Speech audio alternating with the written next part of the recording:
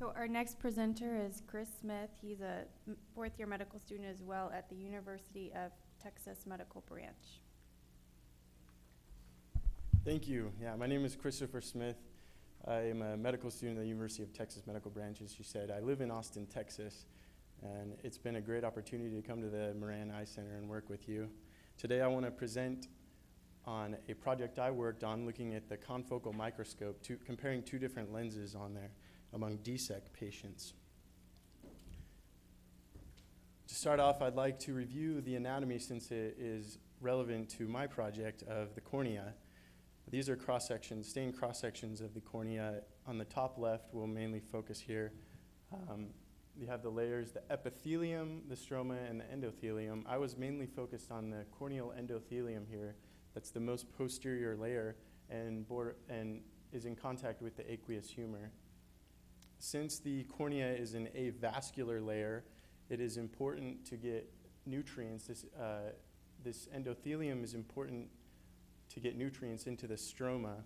It does this by a pump leak mechanism, meaning it leaks the solutes in, but it needs to get the water out so that the cornea does not become overhydrated and deflect light. An example of this is seen in Fuchs dystrophy, where guttata are built up in the cornea, and over time the corneal endothelium thins and the cell layer is lost, and so it's lost function.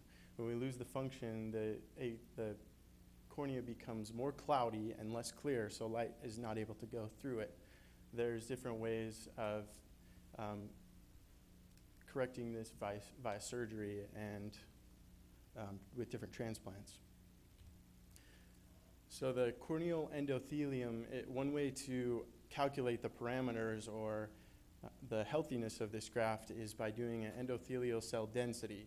And the way they do this is they take a picture with a microscope of the endothelium, and you literally take the area of you count a number of cells in a contiguous area and divide that over a certain number of area, and this gives you a density.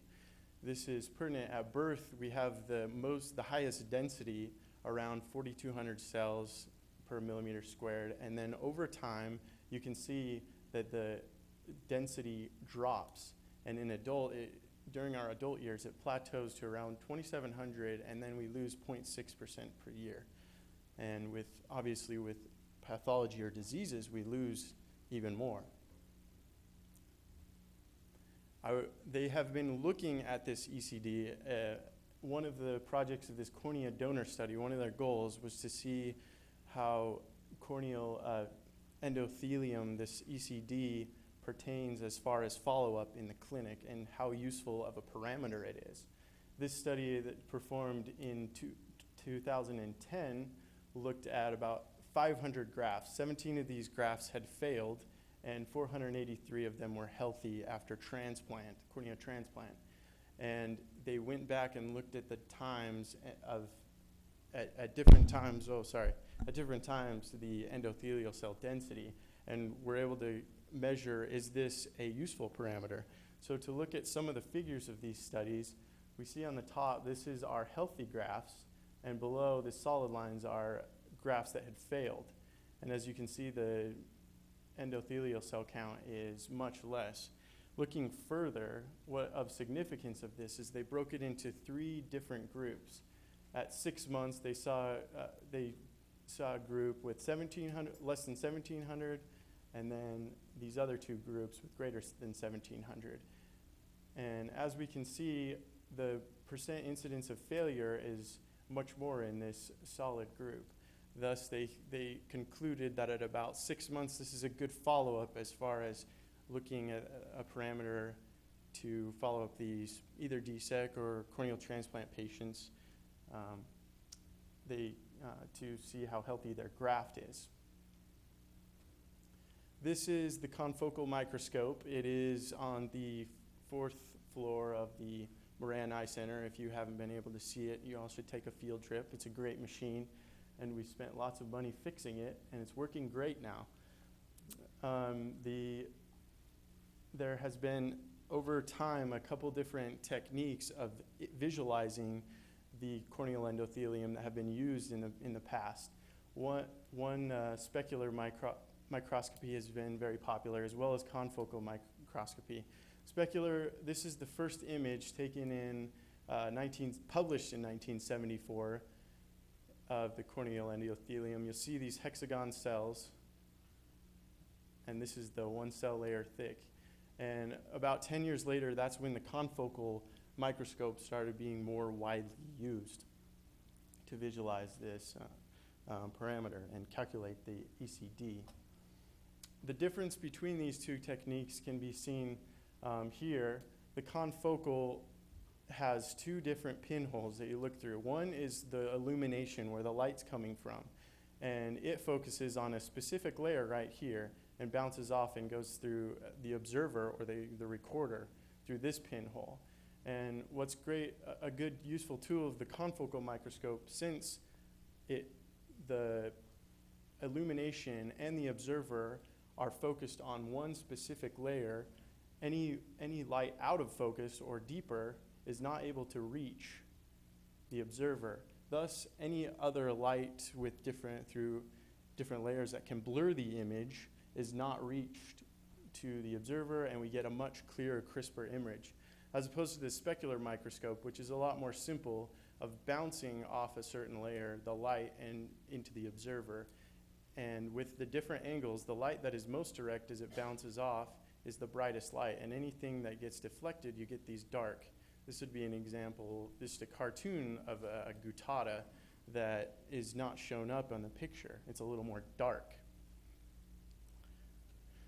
So there have been papers that have compared these two techniques. This is a very important paper to the project I worked on, since I sort of modeled off what they did and kind of took it a few steps further. This is the abstract, and the main things I highlighted from this I wanted to look at. They looked at 3 different techniques, 2 lenses on the confocal microscope as well as specular microscope, and compared. They took several images of DSEC eyes and 20 normal eyes, and they had a masked observer after they took these images to just label these excellent, good, fair, or poor. Poor would be considered uncountable, so they weren't able to get an ECD at all.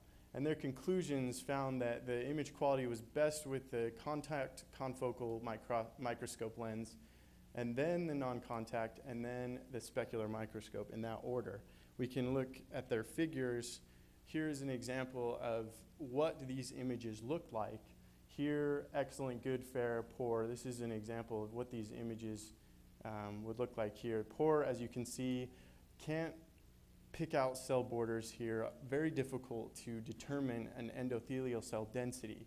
And it gets a little better as time. And compared to the confocal, nice, crisp, and clear cell borders is easy for the technician or whoever is counting these things to put a dot in there and get an accurate endothelial cell density. They broke them down into percentages, and comparing the confocal versus specular, they found it was very significant of how many were failed or were not able to get a calculable endothelial cell density. This was 42% of the images that they looked at. They did not have any failures here in the non-contact, and this is where I branched my project. I wanted to compare these 2 lenses, because as I started examining these patients, I noticed that it was a little more difficult to get the non-contact confocal microscope. Sometimes it took several minutes to get an image even clear enough to be countable. Thus, I wanted to calculate what I was seeing as far as, is there a failure rate here? Is this useful as far as clinical efficiency? Because if you talk to many of the techs, their goal, I know I talked to Mike upstairs, and their goal is 12 minutes to check in the patient, examine them. This is including getting a refraction, getting all the different parameters they need to get ready for it when the physician comes in. And if they have to spend 6, 7, 8 minutes getting a clear image here at this with this lens type, that could be significant and slow the clinic efficiency down.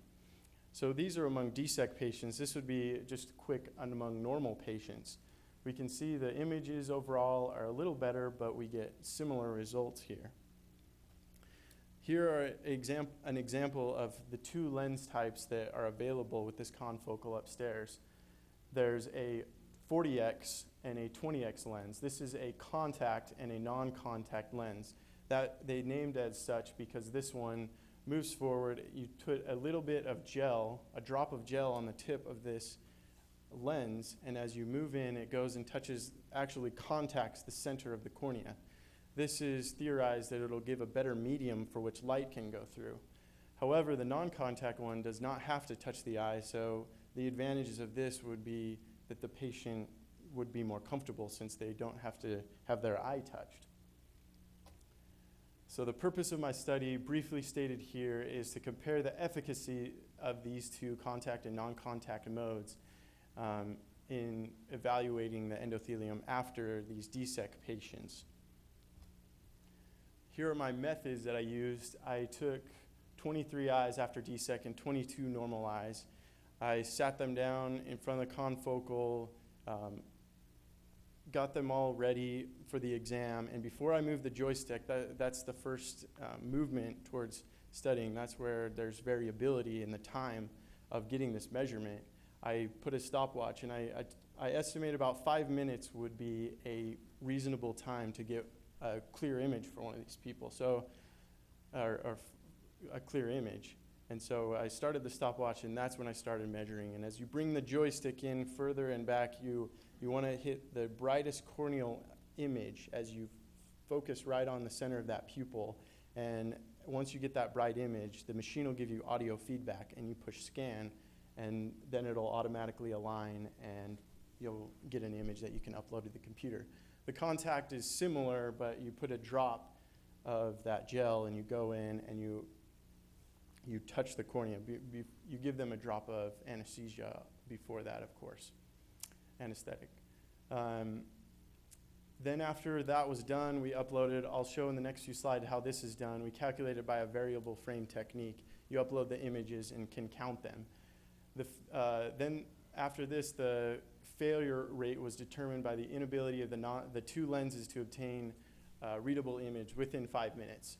Since there has been an idea that contact versus non-contact, somebody might not like having their eye touched during the contact mode, I evaluated with just a simple scale of discomfort. I asked the patients on a scale from 1 to 5, 1 being no discomfort at all, and 5 being the maximum discomfort they can experience, what was their experience as far as these measurements after both were performed. So after we get a picture, an image, we bring it up to the software, and this is a software program. This is an example of an automatic software. You can push these images. You push this button right here, and it comes up, and the software can find, by contrast, it can find these cell borders and quickly get a rough endothelial cell density. However, they have found that this is not very accurate since, as you can see here, it's picking out cells that maybe aren't there or missing cells that, not splitting two cells that are separate from each other. This is the variable frame technique that I used in my project, a more manual count. What you do is after you upload, you count these number of cells, you put a dot about in the center, and then you take this blue tool and you outline all the way around. And after you get all the way around, it will automatically tell you the number of cells you had and the area, and divide it and give you an endothelial cell density as seen here below. This is an example here. I kind of wanted to show the image quality that I was seeing between these patients. This is a DSEC patient. As you upload, this is the kind of image you're going to be counting, which is significant because it might be a little difficult to count these images if they are blurry. So this is an idea of a contact. I want to compare this one to the non-contact of the exact same patient. As you can see, a little more difficult than these non-contact images. This would be considered a countable image in my study. This was typically what I saw. However, the borders are a little more, is this a cell here? Is this one cell? A little more difficult to determine and can maybe influence our decision as far as the follow-up of these patients. So this is my eye. Looks pretty good, right? I hope. I just wanted to show an example of a normal patient since to compare between the DSEC eyes. So this would be contact in my eye, and once again, my wonderful eye here. So the results I concluded were that neither method failed among the normal eyes, the contact or the non-contact lens. I was able to get a countable image in each one of these. Significantly though, in DSEC eyes, the failure rate was 26.1% in the non-contact mode, and none of them failed in the contact mode. So it was much easier to obtain an image within 5 minutes using this contact mode. The endothelial cell density, while comparing these in between patients, what they counted, it counted about, on average, 61.9 cells more dense in the contact method, which really isn't clinically significant, and there have been several papers that you can read on this in the past that they have compared these two modes as far as calculating the density, and they come up with very similar results once you get an image. However, if there is a failure, this could be significant. This could slow you down. And then looking further at the failure of non-contact mode was not correlated with best corrected visual acuity, central cornea thickness, age, or length of time from surgery. The patients reported comparing the discomfort, there was no significant difference between these two methods. And this is just a figure I made for this, showing that there's no difference between contact and non-contact mode. They're around 1.7 as far as what their comfort number. One being no discomfort at all, 5 being maximum discomfort. My conclusion that I found, the contact lens on the Confoscan 4 was a little easier, a little quicker, and it got the clearest image.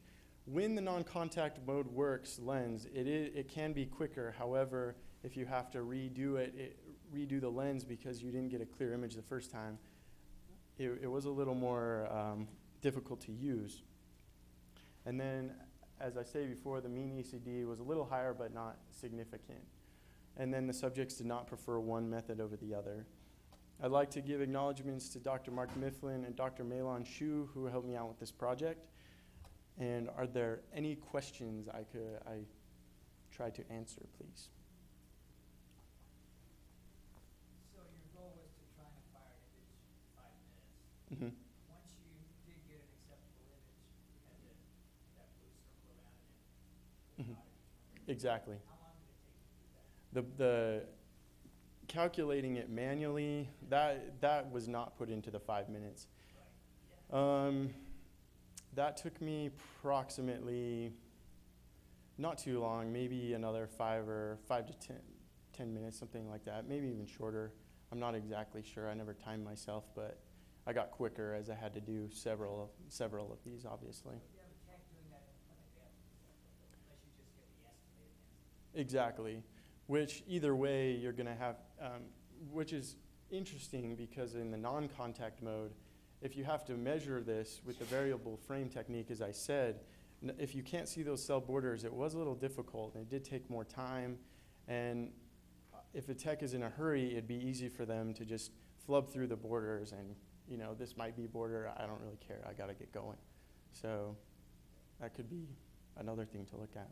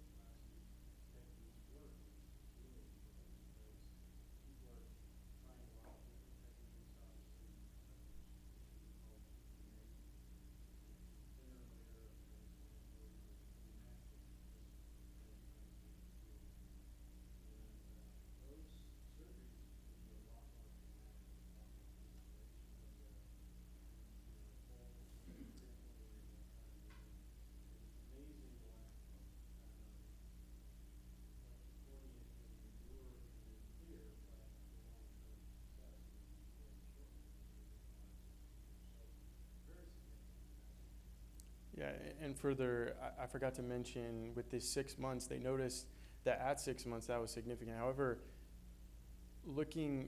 they found that there were some endothelial cell densities in the corneal transplant paper that got lower than 500, yet they still had clear grafts, which is something that Dr. Mifflin has seen even with his patients. So it is more of an over time following as opposed to a specific number that you reach, because even low numbers can keep the cornea clean. I'm one of the images here, Mm-hmm. and I can tell you that years ago when we did spectral microscopy, we did contact Mm-hmm. spectral microscopy. It was far superior to the first forays into non-contact. Mm-hmm. If I may say, I think that contact is always going to give you a better result.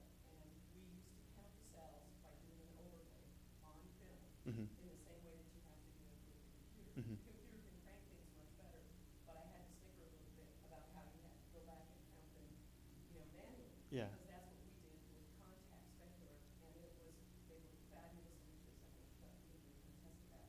They were great images, and they were better at documenting things than the non-contact ones. Just one quick comment, which I thought was interesting. Most people intuitively would think that contact really would be a lot more comfortable, and patients wouldn't like that. But as a subject of your study, just holding your eye open in the dry air in the non-contact mode is probably more uncomfortable for me anyway than a drop of the therapy in the contact mode, which is probably so I thought that was an interesting finding that was borne out by not just me, but Yeah, that's true. All right, thank you.